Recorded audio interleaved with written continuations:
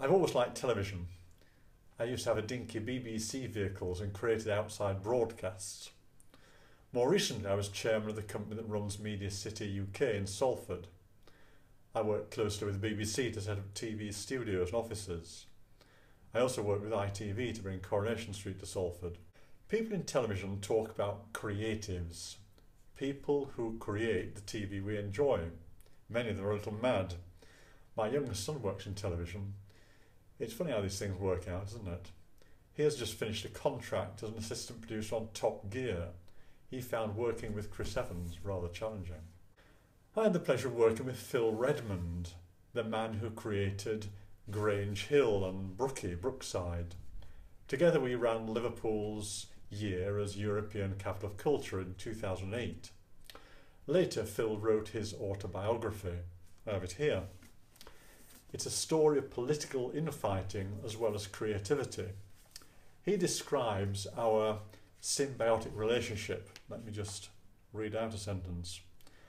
With Bryan Gray's hands on the region's financial and political levers, together with my relationships with the creative and media community, we began to reshape and drive things forward.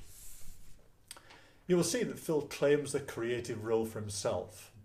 My point is that that's a stereotypical view, because we are all creative in different ways. I bet many of you have creations at home.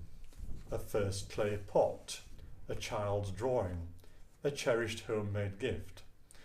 I grew up in the Blue Peter generation. We made things from fairy liquid bottles, toilet rolls and sticky back plastic. You weren't allowed to mention brands on the BBC, so sellotape was sticky tape. I passed my Blue Peter habit to our three boys.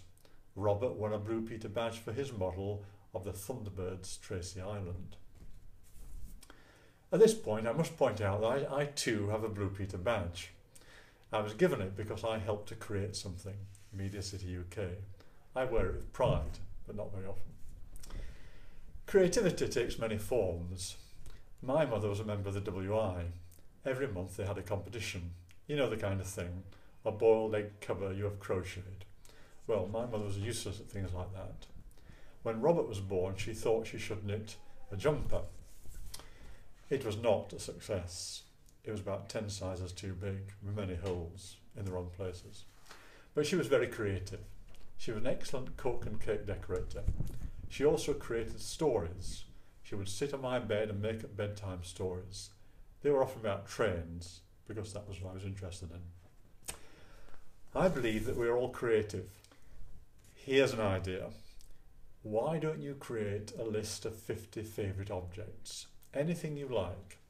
I've started doing this. The idea came from the British Museum's exhibition of 50 treasures. You can include anything you like. The Mona Lisa, a favourite teapot, or something that your children have made. One of my 50 favourite objects is a bookmark. I have it here. It was given to me by my son Philip. It has a drawing of a train, and on the back it says, "To Daddy, love from Philip," an expression of his love. I use it in another of my favourite objects, a Bible given to me by my grandma 40 years ago, in the year we were married. You might include a Lego model. If you want inspiration, get over to Reg Ed from Saturday and see some wonderful creativity, particularly the Flying Scotsman. It's almost time for us all to go off and be creative in our different ways. I would like to set us all a little challenge for today. Something we can all do, something we can all create. Let's all make someone smile today.